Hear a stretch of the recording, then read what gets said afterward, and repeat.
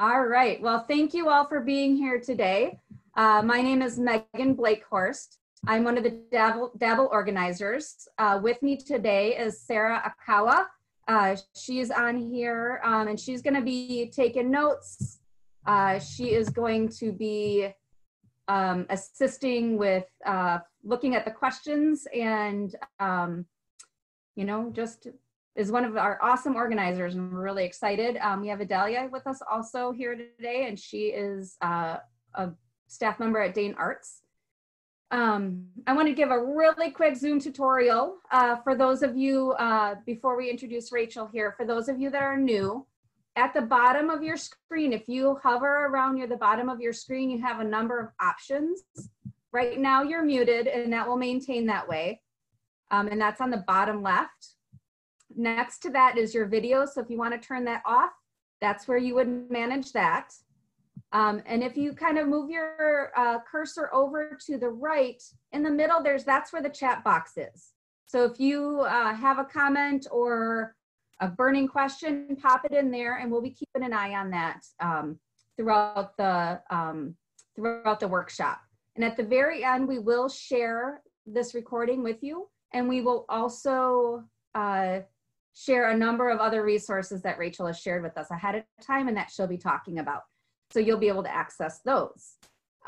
This workshop tonight is part of our DABL Workshop Wednesday series. It is produced by Dane Arts and the Dane Arts by Local Art Market. We're not doing market so much right now, but we're helping you market yourself as an artist. So we're really excited that you are with us. And so without further ado, I don't want to waste time just chit-chatting here. I want to get right to the nitty-gritty because Rachel is with us. With us today, we have Rachel Werner. She is the Content Marketing Specialist at Taliesin Preservation. She's a guest faculty this year at Hugo House and the Loft Literary Center. She is an accomplished social media and just an amazing person, and we're super happy to have her with us. So without further ado, I'm going to introduce Rachel Werner and let her give a little bit more about herself and her background. Right, Rachel, welcome. Hi guys, I'm excited to be here tonight. I'm going to actually try and dive in as soon as possible. Questions. Okay, sorry. What I was saying is that I'm going to try and dive in as quickly as possible because we have so many questions tonight. So I have a brief intro just as far as just some troubleshooting for social media, and then I'm going to get right to your questions. Like Megan said, she's got a chat box that her and Sarah are monitoring, so you guys can ask questions live, which I will respond to, and then also answer ones that people submitted earlier. Just a little bit more background about me. I was the digital editor at Brava for about 4 years. I teach social media classes and marketing classes for creatives all over the country at Portland State University, UW Writers Institute, and the Highlights Foundation, and a couple other places. But you guys didn't come to hear more about me. You came to get your questions answered. So let's jump in. I'm going to share a screen with you. And this is kind of where we want to start tonight in regards to there were so many questions I got from everything as far as what are the best types of ads to be running on Facebook or Instagram, how to get started. This kind of basic outline will help you from the get-go. So you're going to figure out what your objectives are with your social media platforms. That means whether you're on no platforms already or you're running like 6 of them. So you can do that in a number of different ways. You can do it based on quality of your content, like for people who are very strong in their visual creation game. So if you're a videographer, photographer, you know, you might want to really hone on and making sure that your brand is really coming through in your visuals. That might be your primary area of focus to start with. For some people, it might be the quantity. How often are you posting? Me, I'm a big fan of this. When I work with clients one-on-one, I almost always say, get your consistency down on every single platform. And the beauty of social media is you get to determine what your consistency is. So that same thing with e-newsletters. Some people send out their e-newsletter once a week, 3 times a week. Some people do it once a month. That all totally gets to be determined by you. But I usually recommend, and we'll get more into this probably later, coming up with what we call a social media strategy. How often are you going to be posting on your platforms? And it could be 2 to 3 times a week on Instagram. It could be that you tweet every day. It could be that you're posting on LinkedIn once a week. But you want to come up with a consistency, and I recommend you stick with that for 3 to 6 months at least to start with. You can always scale up. So less is more in the beginning and then build out from there. That also is true in regards to the number of platforms you're trying to run at one time. Like I said, we'll probably get more into that later on down the road. The other thing, if you've been active on social media for a while and you're trying to start figuring out maybe how to monetize your social media activity in some way, or maybe your blog site or professional website, you might want to start looking into partnerships and promotions. I put those two things last specifically because usually that's down the road somewhere. It's highly unusual for someone to jump in right off the bat within the first couple months and start earning money or revenue in some way, shape, or form, specifically just from like sponsored content on their social media pages or on their website or their blog. But that is something you can pursue once you scaled up. And we can talk more about that if people have specific questions on how to pursue those opportunities. And then remember that not every single piece of content that you create needs to be hitting all 4 of these or even 2 of these. Be very specific about the purpose. I mean, be intentional. I always say, always be intentional with why you're creating what you're creating and why you're sharing it. So best advice I've heard within the last 2 years about this is that instead of thinking that you're trying to create one piece of content to reach 1,000 people at one time, think of it more as the sense that you're creating content to connect individually with 1,000 different, you're basically trying to create 1,000 different interactions. Does anybody have any specific questions related to that? I don't know if any questions came in while I was saying all that, Megan or Sarah, since I can't see the chat box. So just so everybody knows, I can't see the chat box. Okay, so then I'm gonna move on to the next slide then. The next slide is why I recommend these are some of the tools that you can use right now. I've got a blog post that I posted earlier today that Megan and Sarah will share with you at the end of the workshop. You'll get an email that links to it, and there's way more resources than these. But these are some of the initial ones that I've found in the last, I would say 6 months to a year, that they're very useful. So Unsplash is a site that has free photos. You can download up to 10 photographs free a day. Of course, like all platforms, all of these things, the reason I chose, let me back up for one moment. The reason I've chose all these specific, this 6 and the other ones you'll see in the blog post, is that they all have some amount of free user access, what that looks like, right? And then most of them, of course, have paid versions that they want you to upgrade to, but not all of them do you really need to do that, especially in the beginning when you're first getting started. Unsplash is great. When I don't have time to take a high-res photo or I don't have a photographer that I can tap right on hand, I use Unsplash, and I've yet to start. I've been using it now for probably at least 3 years. I've yet to pay or upgrade to their business access version. 10 photos a day may not sound like a lot, but it really is. And you literally can search for everything. So imagine like if it was, I mean, it's crazy. Like, and the photos are all gorgeous. The other reason I really like Unsplash is that because Unsplash has already paid for the rights from each photographer. And by the way, this is a tip for photographers. Any photographers who are watching, you might want to start trying to see maybe you could sell your photography to Unsplash if you're ready to, like, you know, give away the licensing to it, because you can then share and use those photos without having to give credit. Of course, it's always nice if you give credit, but you don't have to, because technically Unsplash owns that content now. So I highly recommend Unsplash. And again, there are other sites you can access photos for, but that's the one I typically recommend the most. Canva is my favorite.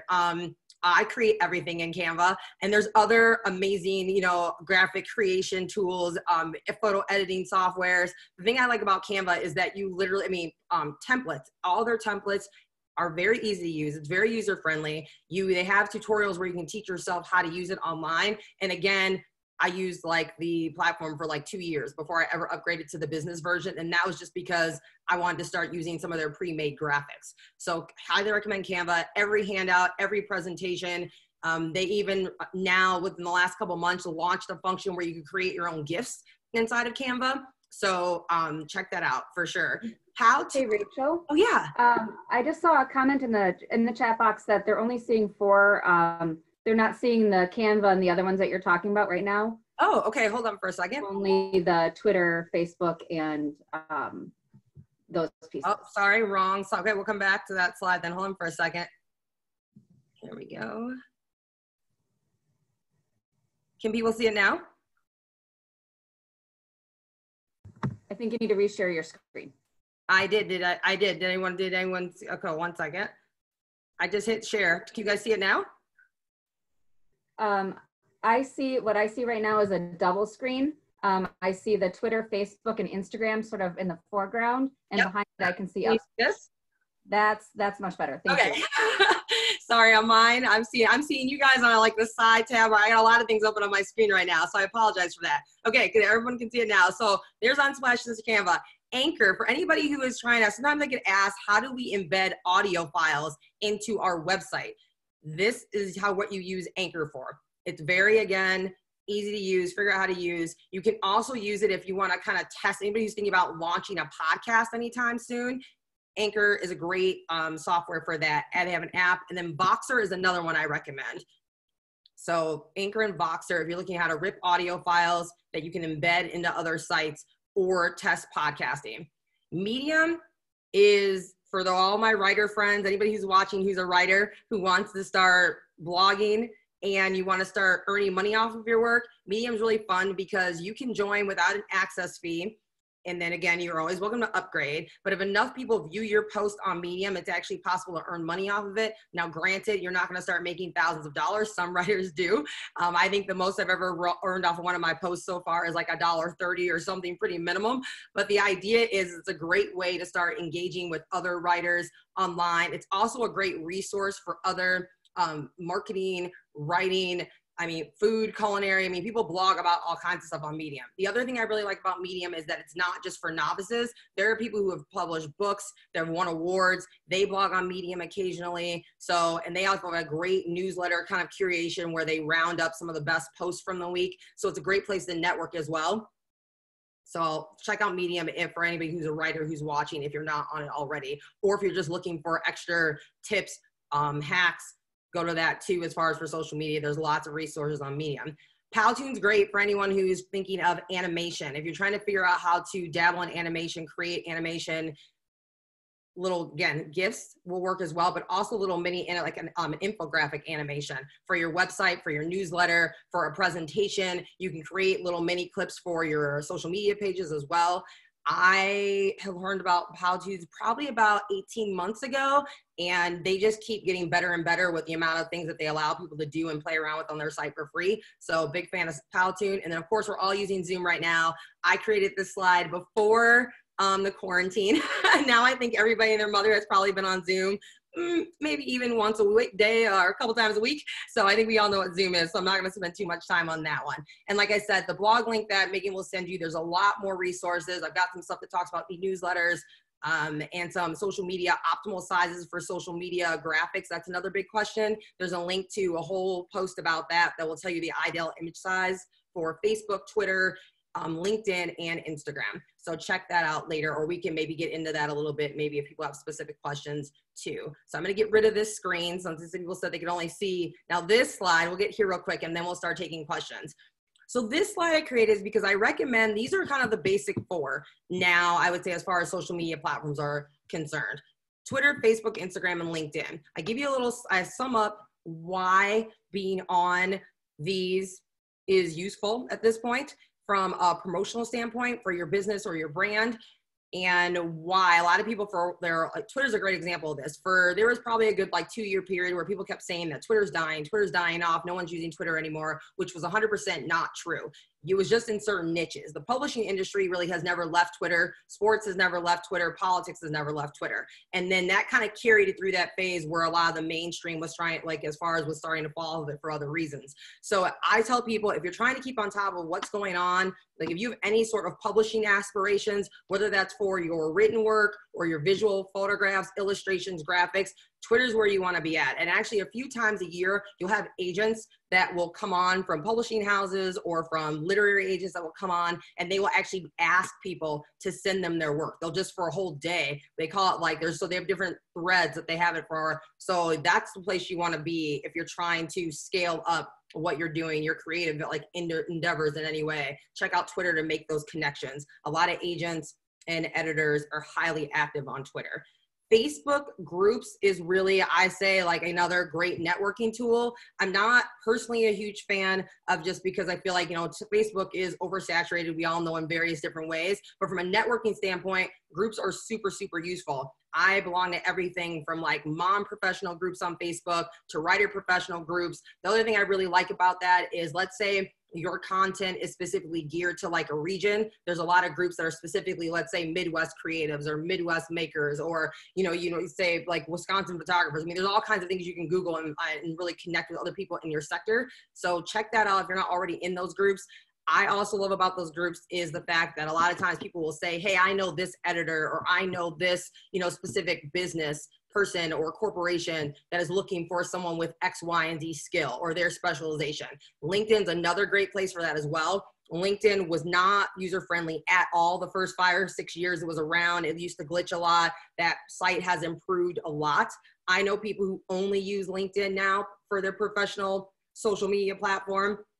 It's going gangbusters. The other thing that's great about LinkedIn is that people really keep it pretty professional, so you don't get a lot of the other kind of trolling that it goes on at other sites. So if that's one of the things that kind of keeps you off of social media, is that you don't want to be engaged in that type of negativity or harassment, then LinkedIn could definitely be the site for you. And then Instagram is great, of course, because if visuals are your game or you're trying to reach a younger audience, then that's where you want to go. Another great thing about Instagram is if you're still trying to actually work on leveling up your visual creation content, the nice thing is that you can post things on your story, just like on Facebook now, although I don't think as many people necessarily get onto Facebook story still as Instagram story, is that you can create something. It doesn't have to be the best photo or image, but you can still promote whatever it is that you're doing, and it's only around for 24 hours. Okay, so I know that I ran through a lot really, really quickly, but I want to leave as much time as possible for specific questions. So Megan or Sarah, can I ask if there's been any questions that were submitted when I was talking the first like 15 minutes or so? I haven't seen any questions pop up yet, but if people are wanting to, now would be a great time to do that. So yeah, we haven't seen any pop up, but we certainly do have some. Maybe we can start with one, Rachel, of the questions that came in ahead of time, and that might spark people off to be able to brave the posting. If you are concerned about posting to the whole group, at the bottom of the chat box, you can choose to directly message one of us. So if you want to send it just directly to myself, you could do that as well, or to Sarah. On there, that way you could, if you want to be more private about your question, you can do it that way as well.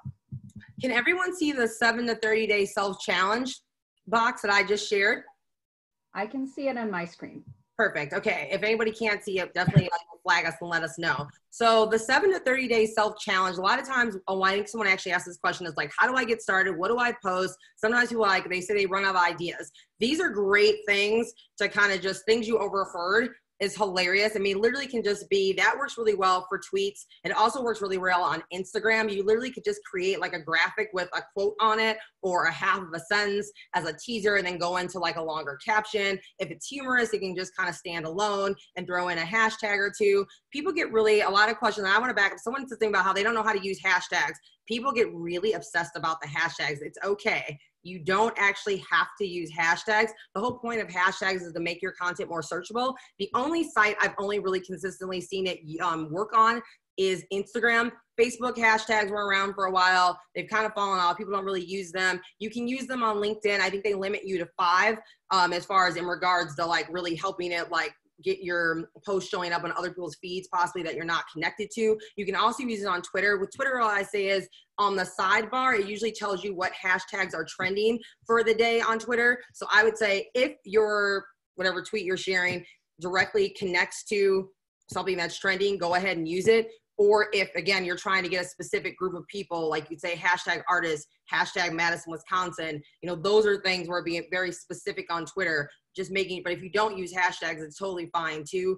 Instagram, it definitely does help make your content more searchable. However, the algorithms are always changing. So about 2 years ago, the big thing is that, okay, they were telling everybody to use 30 or more hashtags in order to really get your post like trending on Twitter. Then about 6 months ago, it scaled back and it was like, okay, you don't want to be using more than 5 or 6 hashtags in your caption. Now the trend is like, okay, put a few hashtags in your caption and then make sure you're the first person to comment on your own post and then put more hashtags, the searchable hashtags you want to use there.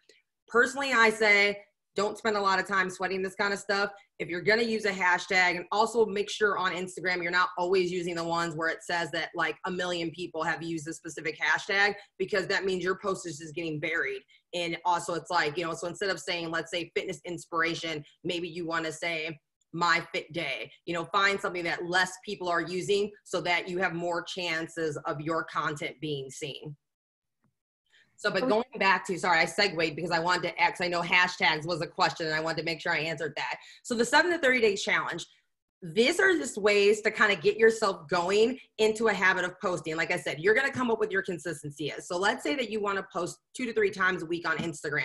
Maybe you say, okay, for a month, all of my posts are going to be about what I ate. If your content is culinary or food related, maybe it's, if it's fashion, maybe it's about what you wore, or maybe it's just for a week, maybe, and then you tag other people in order to get that kind of cross engagement going, tag other people that you follow, or maybe some of your friends. So hopefully they'll start playing on it. You've seen that a lot during quarantine on Instagram stories for the people who are on Instagram and active about the fitness challenges. You know, it's like 15-day challenge you've seen, or it's like the push-up challenge, the plank challenge.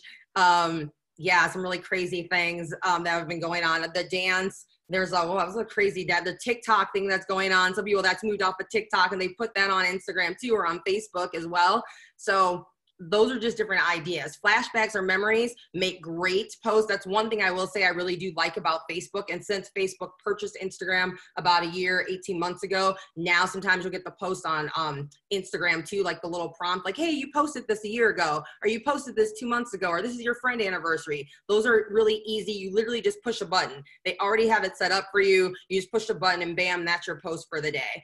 And then friendships, I always recommend as much as possible. Granted, you don't want to be tagging the same people over and over again because you don't want to totally annoy like your professional acquaintances or friends. But as much as possible, try and engage with people. People say, how do I grow engagement? And then usually I ask, well, who are you engaging with online? They're like, well, not that many people, or just my family. So you got to go out and find people to connect with. Maybe it's other foodies. Maybe it's other writers. Maybe it's other people who you know live in your town. Again, I always pick an audience. Your audience can evolve, your audience can grow, but you should always have a very clear idea of who you're trying to talk with on social media. And again, on every single post, it doesn't need to always be the same group. You can rotate from week to week, day to day, but you should always have a very clear idea in mind. In current marketing classes, like at UW, you know, they tell students who are studying this, they'll say, okay, you have to actually create an avatar. Like current marketing, like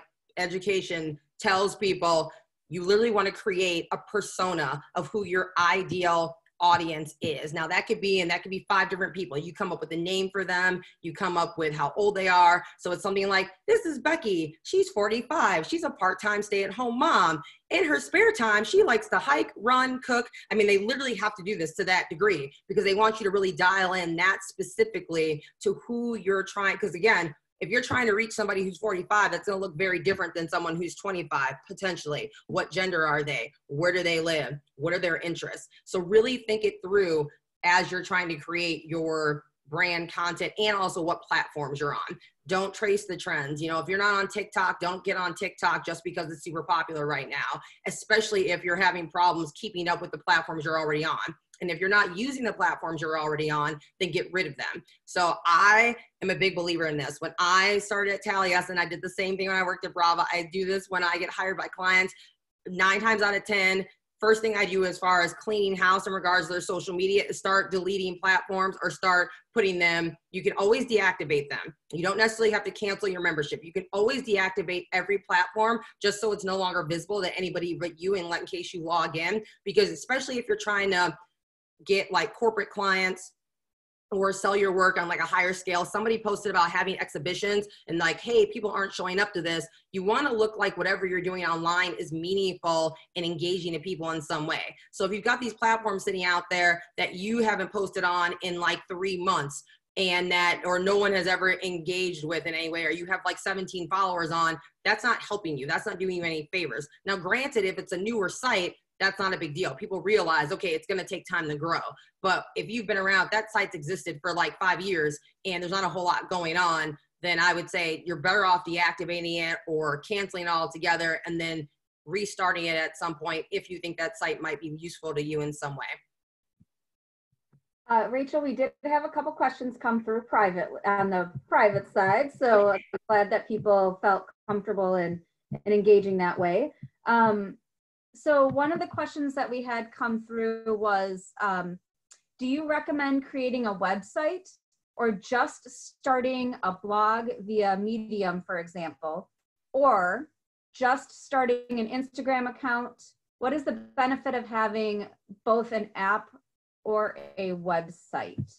So my question for that person would be, what are they? I'd be curious to know, what are they trying to promote? So is it a website for their art? Is it a website as far as visual art? Is it a writer? Because if it was a writer, then I would say, if you're trying to especially promote yourself as a freelance writer, I would say probably creating outside on Medium and start blog. But again, do that. But before you do that, let me take a step back.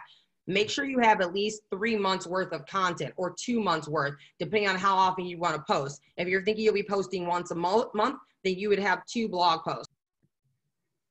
I'm moving. Oh, I keep muting you. I apologize.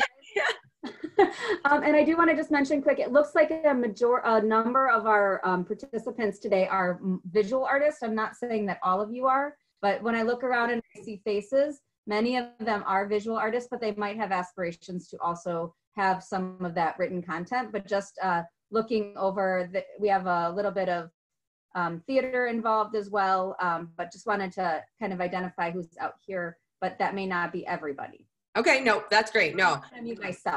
Okay. Oh no, thank you for that, Megan. That's helpful. Okay, so, and then I also would say, if you're mostly visual artists, the Medium may not be, and you're not going to be having that much written content. I'm not saying not to use Medium, but I would then say for sure, then let's go with a social media platform to start. I would say Instagram. And then another site you might want to look at that might be more to your benefit, depending on what type of visual art you're creating, rather than Medium, would be Tumblr.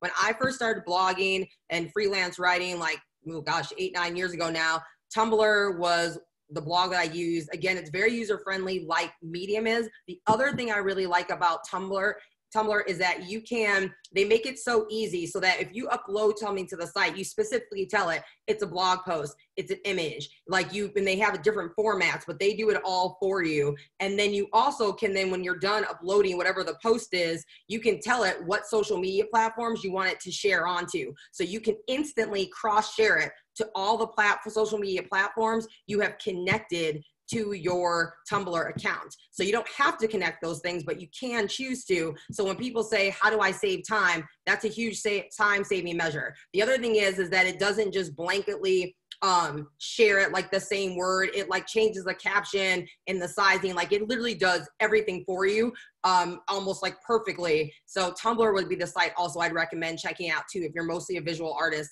So I would say start an Instagram account if you don't already have one, and then look at maybe getting on Tumblr. And then also check out the other artists that are already on Tumblr, like graphic artists and illustrators are really, really big on Tumblr. Tumblr is not a great place if you're trying to engage with other artists in the Midwest. I will say it never really took off here in the Midwest, but there's a lot of folks out on the coast. So if you're open to working and networking with other people like in New York and LA area, then again, Tumblr is a great site. Excellent. I did see that someone posted too that they are writers. So we do have writers in our group. So we want to make sure we acknowledge them, those talented individuals that are out there. So thank you for messaging that. That really helps Rachel target who she's talking to. So we really want to make this as helpful for you guys. So we do have another question here. I'm going to hit them, 2 of them. The one question is, how do you use social media to drive the purchase of your art? Really get people to know this isn't just to enjoy and look at and it's pretty and all, but really turn sales. I think that's, especially right now, very important to people.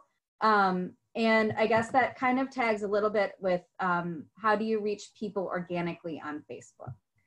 Okay, so reaching people organically on Facebook is the same as reaching people organically on all sites. The number one thing that messes up people's organic reach is not having that consistency of when you're posting. I can tell you, before I let anyone spend money on advertising, that's always the first thing. If you're not posting consistently already on your platforms, you don't want to spend any money on ads. That is the number one thing you can do to improve your reach in every single platform, is get a consistent post schedule down.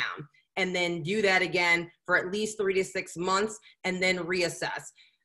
People, I know one question someone had sent in ahead of time was like, what's the benefit of having a business page versus like your personal page? Again, on Facebook, that's kind of up to you. I'm all about, if you're already connected to a ton of people on your personal page, I would recommend starting off, you just keep posting on there, because you know, it's not like your followers, they don't just automatically transition onto this professional page you just launched. So then you've added another step to what you're trying to do. You're trying to promote your work, but now you have to promote this new Facebook page you just created, right? So, and that like, so that's not helping you in the beginning. If you want to go down that road at some point, that's fine.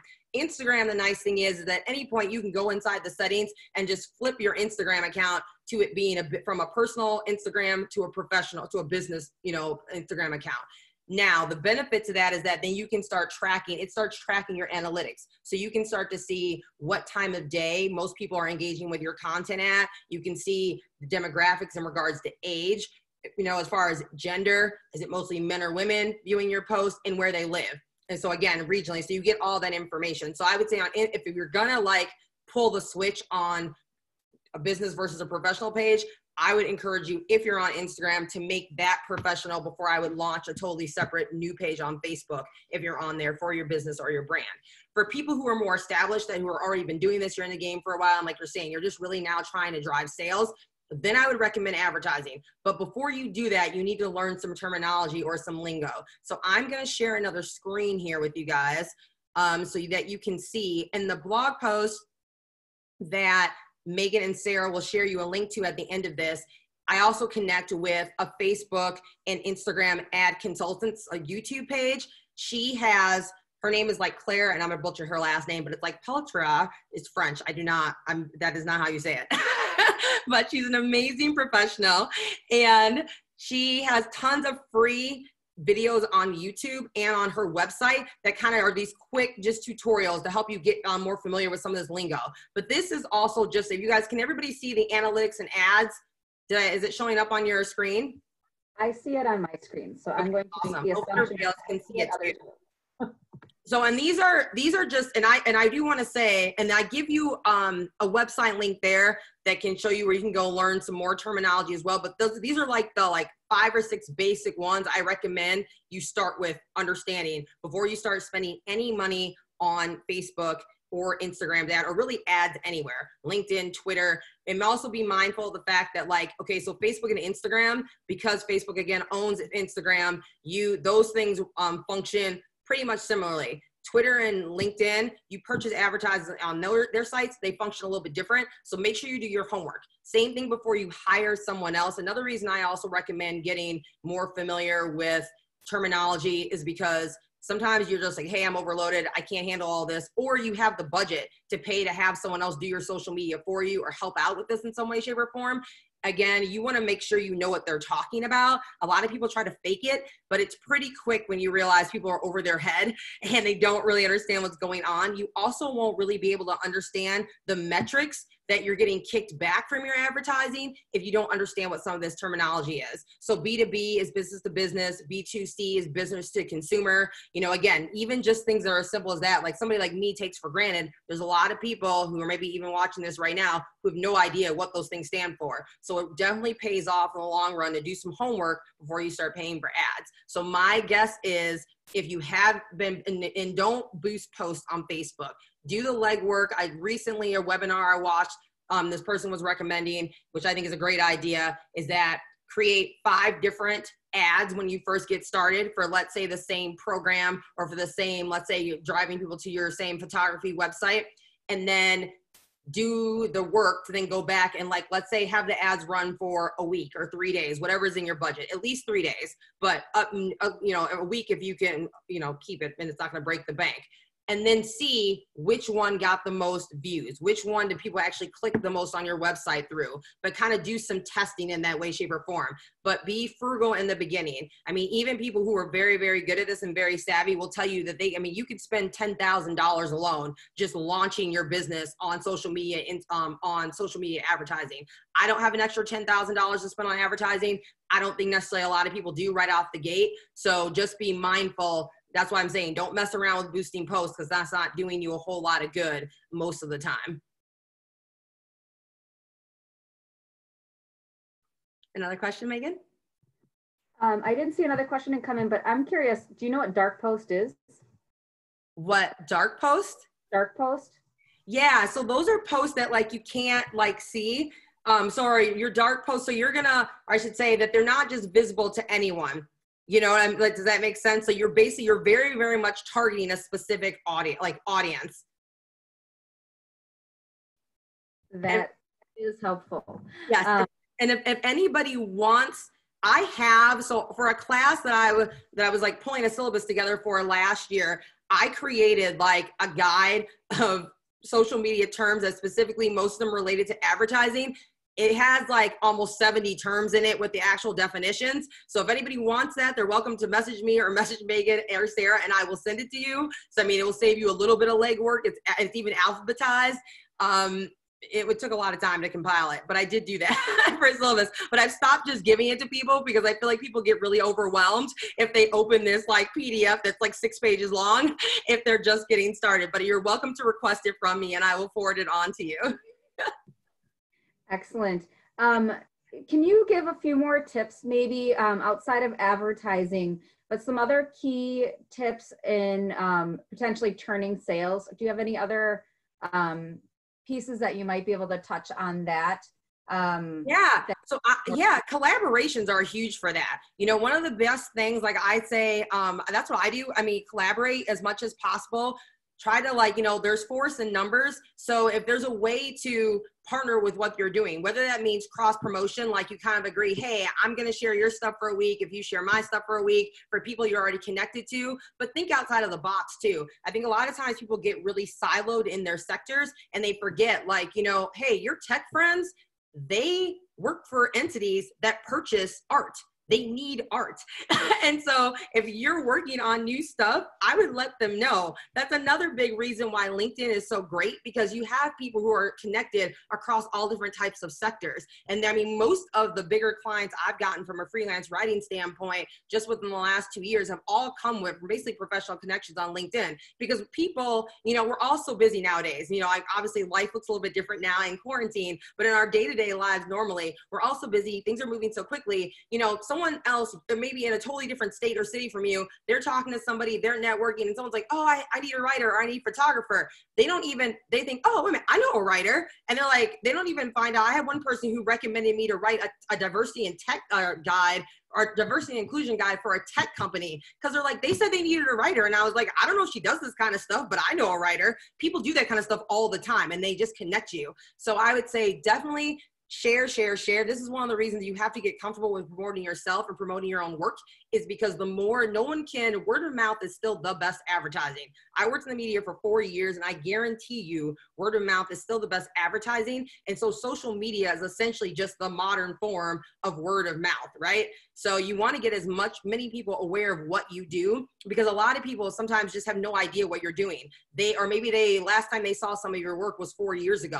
They don't know that you evolved. They don't know that now you're doing, okay, now your sketches have evolved into like life-size paintings, or now that you're doing illustrations, or you're doing printmaking. You know, there's, you know, so being made very, as much as possible, try and show the diversity of what you're doing and what you're willing to do. If you're open to commissions, I would absolutely make sure that you are posting about that at least once a month, because not everybody necessarily wants, you know, whatever it is that you're already doing, but there's a lot of people who want somebody to custom make something for them.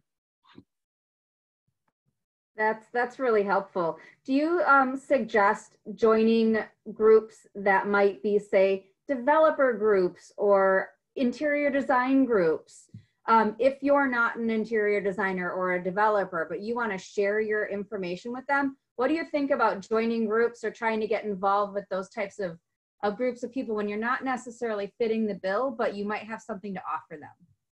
I think you can. I would say if anybody, so what I would recommend for that is kind of coming at it from the back door end of it. So if you have, let's say you have a client who has already purchased work from you and it's in their living room. Like, let's say you know for sure these people have this in their living room, or they have this in their office.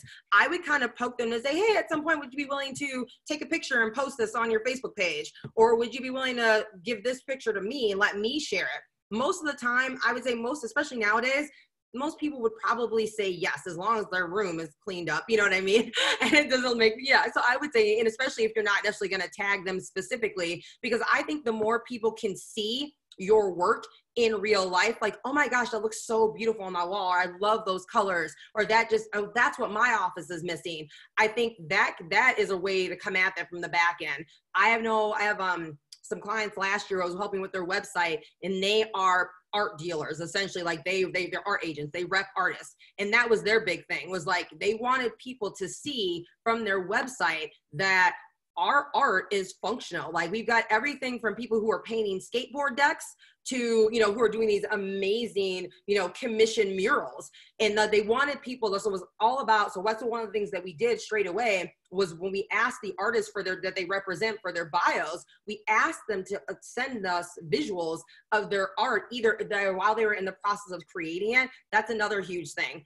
People love to see how you make your work. So if you can start showing some of the behind the scenes stuff on your social media page or on your website, that kind of stuff also makes great blog content. People love that as well. It makes it, they need that personal connection. But then the other, or so show us behind the scenes of you making the work, or show us the stuff that's sold in an actual real location. This is how this looks now. Yeah, I saw that with an artist post on Facebook, and I actually went up to her afterwards and said, you know, that was an awesome post, because it really showed people, it gave them an understanding of oh, this could be my house. This is a house out in the hills in Hollywood. This is like someone's house. You know, so I think that's a really great example. And the getting messy piece, you know, people want to see that. You're absolutely right. So I think that's excellent suggestions. I do have another, looks like another message that one thing I want to say at the end of that though is like, you know, so a great person who does a great job of that locally is Emily Balsley. She is on Instagram. Follow her, look her up. She does a great job of that as far as showing what her work looks like in real spaces, everything from the downtown library to, I mean, she just painted her bathroom in her house recently. And the thing I love about it is that every picture is obviously somewhat different. You definitely get to see like the versatility of her portfolio, but also, you know, it's always very colorful. Like I know her work when I see it. So she does a great job of that. If someone just needs like an actual example to reference what Megan and I were just talking about, that's one person I would suggest looking up on Instagram. That is awesome. Yeah, I did see, using other people for inspiration. And I like the idea of potentially using some of your stories about where that work came from on blog posts or things like that. Like, don't be afraid to tell your story. You know, that's a lot of times what people that sells the art, is that people want to hear your story. They love the captions. So we had 2 more questions that came in. We have about 15 minutes left. Okay. One of them was, what kind of posts should be put on LinkedIn? And then the second question is about COVID. So let's touch on what types of posts should be on LinkedIn. And somebody did ask for Emily's last name. Could you say it slowly and spell it maybe so they could? Yeah, hold on. I am not going to butcher her. I'm going to look. I'm going to make sure. I'm going to Google it here real quick because I don't want to mispronounce her last name. Or actually, let's see. I want to make sure Yep, and no, my daughter's like, it is Balsley, Mom. Downstairs. That's literally, I was like, no, I know it is, honey. Thank you. So this is how. No, I got it. I got it. We love the background support. This is my real life happening in the moment right now. So it's BALSLEY, and her website, if you wanted to check out that too, is Emily Balsley. So BALSLEY.com. So that's her website, but then she's also on Instagram. But you can, I'm sure she's linked to that on her website too. So. Okay. And then someone had asked about an Etsy shop question. Etsy is another great place. So I know you said visual artists. I know I kind of went off on a tangent about writing for a while. So again, for visual artists, Etsy is another great place to use, like in place of having like a professional website. I get into this a little bit in the blog post you guys will get a link to later, but LinkedIn, someone's saying, what kind of posts should I be making on LinkedIn? Anything that's professional that you're doing. I would be showing, that is the place to really talk about. So if it's a blog post, you can show a picture of in progress work. You could give a shout out. Another great thing people love about on LinkedIn is showing things that are giving you inspiration. So if there are articles that you're reading about, like how to sell art or the struggle that artists are having in day to day, whether it's in COVID or pre-COVID or after COVID, those types of, you want to make people feel like and let them know that not only are you engaged in what you're doing, but you're engaged with the art scene. So any content, whether it's something you created yourself or something you found that's really useful for you, is totally 100% fair game to share on LinkedIn, because you can share an article, but you can also just share like a general post. And the nice thing about it is that LinkedIn is one of those sites that actually will just, you don't even always have to have a visual yourself to go with it, because if you're sharing it to like a link to a different website, it's hyperlinked, so it'll pull the image for you. So again, that's one of those time-saving things sometimes too. Awesome. Well, I think the next question is very timely. Okay. With COVID-19, what do you see happening as it relates to using social media to promote your art? I think this is a great time to promote your art. I think people are looking for a reason to smile. I think people are looking for a reason to just to feel like normal life is continuing. A lot of people are redecorating. I mean, I live in downtown Madison, and I mean, literally, it's like any house that or space that is privately owned and not like a big leasing company, people are in the process of remodeling. The people with the house on the corner for me, I mean, literally every day, if they're not planting flowers, tonight we walked down with our foster dog and they were staining their benches or their post or their porch. I mean, anything and everything. People are just trying to pass the time. And again, finances are limited, but another great thing that you could do would be, as an artist, would be to just to kind of generate some interest and to help parents out, would be to create like sketch. Like if you sketch it all, just create coloring sheets. What a great free thing that you could just one or two of those and post them online on Facebook or LinkedIn. And that's a great way to drive traffic to your site. And again, coming at it from the back door, maybe somebody who hasn't heard of you, or even just like a mini photography lesson. I know I'm always trying to find a way to like boost up my like food photography game or my Instagram game. So if you're a photographer, those mini micro lessons where it's like, hey, this is how to take better photos in natural light, boom. Like just, you know, say you're going to do like a 30-minute Facebook live about that one day. So there's a lot of different ways to promote yourself right now in COVID, because more people are online now than before, and people are just looking for positive things to do. I love that idea of showing people a little bit into your work, because everybody on this call is a professional artist in whatever discipline they're in. And I want to encourage you all that are listening and being part of this is to own that. Own your talents and own your professionalism, and make sure you share it, and to share those talents, you know, just little snippets. You don't have to give too much. But I think that's awesome. Really great suggestions. We don't have any other, oh, somebody just popped in a question. Good. Good job. What would you recommend using ITTT to post from one platform to another? And I might need a little translation because I don't know what ITTT stands for. I was gonna say, I don't know if I do either. I'm like, and I love about the acronyms. You said ITT. It looks like I with 3 T's. ITTT. ITT. Oh, if this, then that. Oh, that was some great LOL type lingo. Okay. I was like, what? All right, so now I need you to say the question again. I can. Hold on one second. We just scroll down a little bit so I can get the whole thing. Thanks for the link, Sarah. Would you recommend that we use if this, then that to post from one platform to another? So what I am personally, so this is one of those comfort level things. I personally am not, because my life and what I do professionally so much lives online. I'm online pre-COVID and during COVID. I mean, if I'm awake and I'm not going to the bathroom, you know, or in the shower, I'm online. I'm plugged in some way, shape, or form, whether on my computer or on my phone.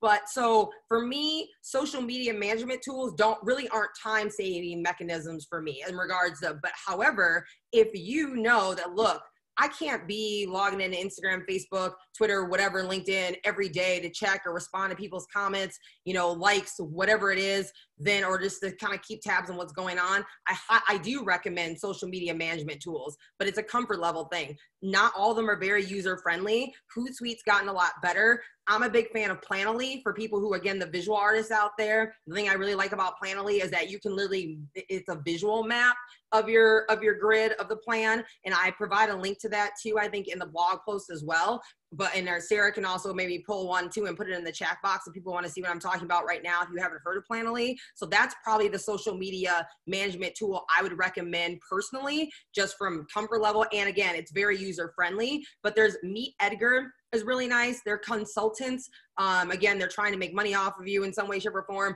But again, you can start using their software for free. They also have a blog site where they replenish pretty frequently as far as if you're trying to keep tabs on some of the most trending kind of social media things that are happening. The other thing I like about Meet Edgar is, again, they kind of do what Tumblr does, that if you use there, that it'll go ahead and convert it, whatever your post is, so that it fits perfectly all the various social media platforms you have it connected to. So there's lots of different tools out there. Like I said, it's not my favorite thing, but again, I have to be online all the time anyway for work. That's not true for everyone. So if you're the kind of person that is willing to block off, let's say 1 or 2 days a month to plan out all of your social media content for 30 days and then just all upload it to like a social media management site, then I 100% encourage you to look into some of these tools. Oh, excuse me. It's okay. Oh, excuse me. I felt that comment. That is really helpful. And Sarah did drop those in the comment box, and we'll make sure that those are grabbed as well. I don't see any other questions. Anybody else have anything burning right now? We got about 7 minutes left. Want to make sure we use the most of it. And then I have a couple of little announcements before we sign off. So I have one more screen I just shared that I never did get a chance to share. People want to look at that before we wrap up. Can you see this, Megan? Okay. So this is about, and these again, just more resources, things we looked in. Some of them we already mentioned. After COVID is over, I highly recommend locally for anybody who's here, hopefully like in Dane County, which I assume most of you are, checking out Social Media Breakfast, although they've moved a lot of their content online since COVID. So check it out. Usually it's on a Wednesday morning. I'm not sure exactly when they're posting things or doing things now, but I know they are having virtual meetups. LinkedIn Local X is another great event. I was really impressed when I was at one last year because they do this cool thing that at some point they tell everybody who has the LinkedIn app, when you're at the event, if they'll tell you at some point to go to open the app on your phone, and it instantly connects you on LinkedIn to every single person in the room. So instead of trying to grab business cards, you're automatically synced in with all these different people. And I was very impressed with the different people from different sectors and ages and demographics that was there. So it was a very diverse meetup. So they happen typically about quarterly, I think. So I highly recommend that. Some of the top 2 are books. And then for people who want to get more involved with and learn more about SEO, Google Trends, keywords everywhere, I recommend those sites and those resources online. And then we already talked about Canva, Unsplash, and Powtoons. And I have a little write-up here about micro-influencing, because I think sometimes people start to feel a little discouraged because they don't have 5,000 followers or 15,000 followers on their different pages. And just remember that social media really only works if people really feel authentically connected to you. And so even brands now sometimes more likely will want to partner with somebody that has 500 followers or 1,000 followers if they see that you have higher engagement. Because a lot of times people have 150,000 followers, but they're only getting 100 likes. So that's barely 1% out of the followers that they have, versus somebody else who might have 700 followers, but they're getting 50 or 100 likes on their post. They have a way higher engagement, and they can tell that their audience is more real. And so they're more likely to want to work with you than somebody. So again, micro-influencing is definitely, it's not a joke. It's a real thing. That is awesome. You've really given some amazing tangible things and tools that people can use as they move out there in the world. And don't forget to invite us to your pages. If you catch some of the names on the people out here, we can always check out your stuff too. I'm going to give one last call. We got about 4 minutes left for any questions. I do want to save maybe the last minute for announcements, but I want to give one last call. If you have a burning question, now is your chance to get it out there. Yeah. And you're always welcome to send me a DM at some point too. I can't promise I'll have the answer, but I'm not no means. There's so many things out there and different ways to come at this, but I'm always happy to at least give you a resource to look into, even if I don't have like the answer for you in that moment. And we'll make sure we share Rachel's handles so you can find her on social media, follow her blogs and all of her content. Absolutely. Well, I'm going to give a couple quick announcements. If one more question comes in, Rachel's still here. So I just saw one more. Yes, the question just that came in was, will this stuff be shared? Because they weren't able to be here at the beginning. Yes, that stuff, we will share links, content, some screenshots. Rachel got us all hooked up with some great stuff. So that will be coming.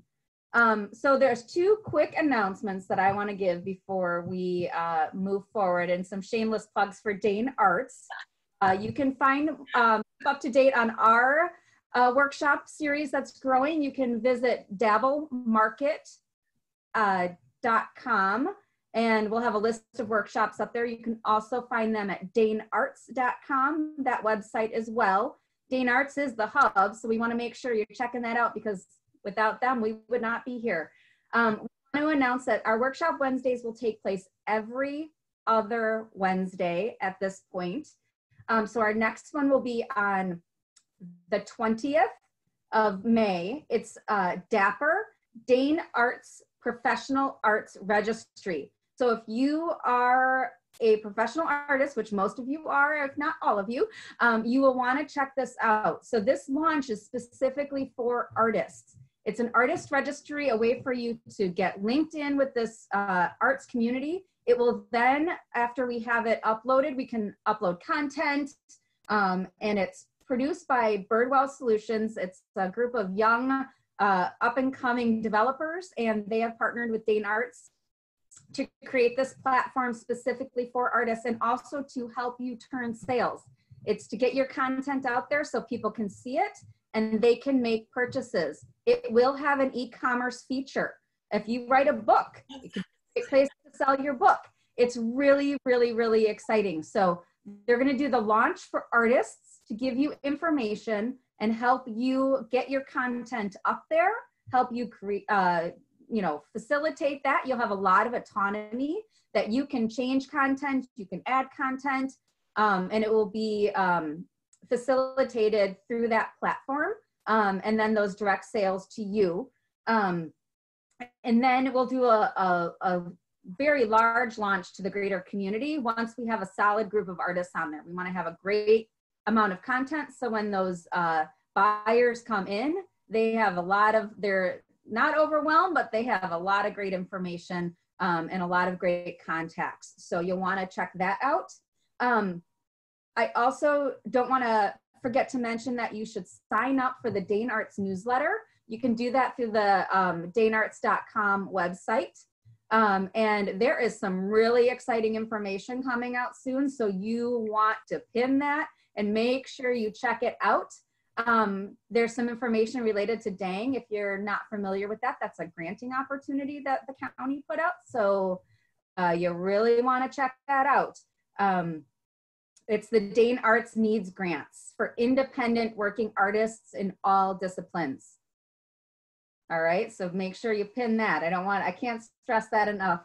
I guess I didn't mention our times. Our time will always be from 7 p.m. to 8 p.m. And I see a bunch of other questions that came through, but we are at 8 o'clock. We did post a survey link, so make sure you do that because we want to gather your information. If you think you would be a good presenter or you know somebody that would be, make sure you let us know. We do pay our presenters. Ask you to do that work for free. And nor should you say yes necessarily if someone asks you to do your work for free. Own your talent, own your time, and let's communicate that to the public that you are professionals and you should be paid for your time. I am going to leave it with that. So Rachel, I want to say thank you again so much for your time. Thank you, Sarah, for managing the chat box and helping us post a lot of those links. Thank you all for attending. You attended our launch with us. We really hope this was beneficial to you. And we want to continue to help you grow your skills as an artist, because that just gives me chills, and I'm of pride to watch you all be successful. So we'll be looking for you online, and we will see you again soon. Thank you everybody so much for joining us. Bye everybody.